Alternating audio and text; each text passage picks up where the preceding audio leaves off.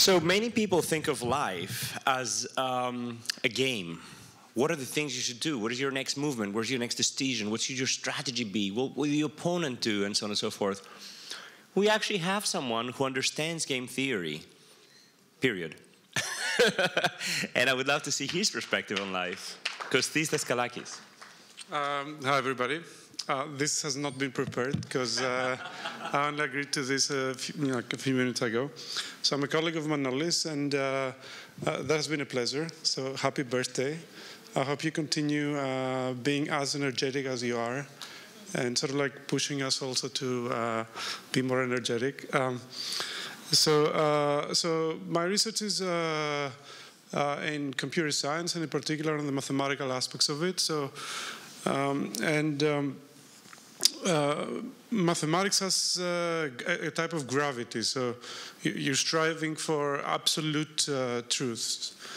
And so that gravity sometimes is, can hold you back. So a lot of my research has to do with complexity theory in computation.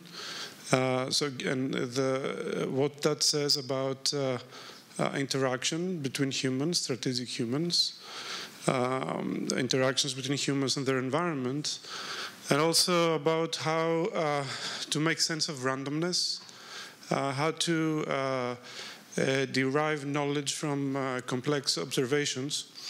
And sort of like one of the issues there, and Veronica gave a good explanation of it in her sort of like historical overview of AI, and certainly is one of the, I think, challenges of human endeavor these days, is how to make sense of observations that are so complex and so high-dimensional that pose extreme challenges in extracting, provably, rigorously extracting meaning from them. So in particular, mathematically speaking, if you're looking at high-dimensional complex observations, basically you cannot extract provable meaning out of those observations unless you make assumptions. So basically what mathematics is telling us is that all the knowledge that basically we have about complex phenomena, whether these phenomena occur in social systems or biological systems, or the universe from observations of the sky, all these observations are so high dimensional that we cannot actually extract meaning from them unless we make assumptions about what we're observing. Okay, so everything we know is under assumptions. Okay, so it's important to know our limitations. And knowing our limitations, we have to embrace this lack of certainty. We're not going to find certainty.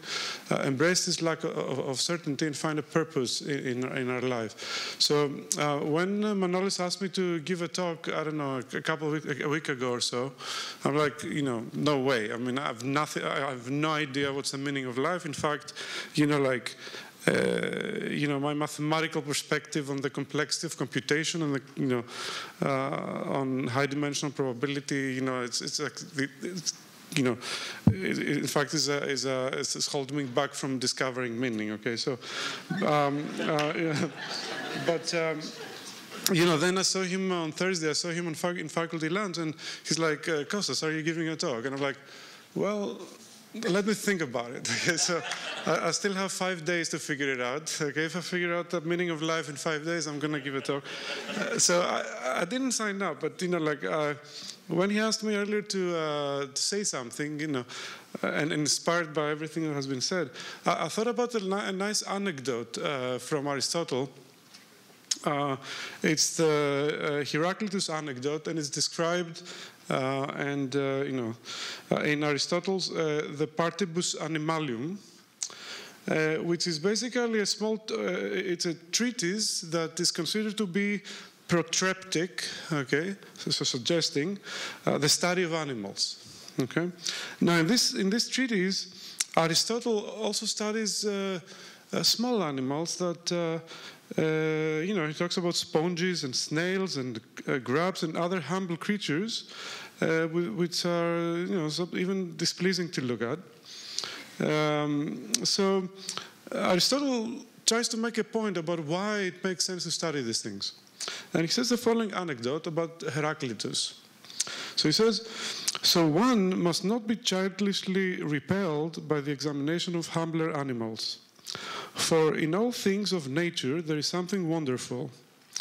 And just as Heraclitus is said to have spoken to the visitors who wanted to meet him and who stopped as they were approaching when they saw him warming himself by the oven. Okay? So they go to see Heraclitus and he's by the oven warming his hands. So he urged them to come in without fear, for there were gods there too. In Greek, είναι γάρ και δάφθα θεούς. So one must approach the inquiry about each animal without aversion, since in all of them there is something natural and beautiful. And that's what I want to say. Wow. Happy birthday.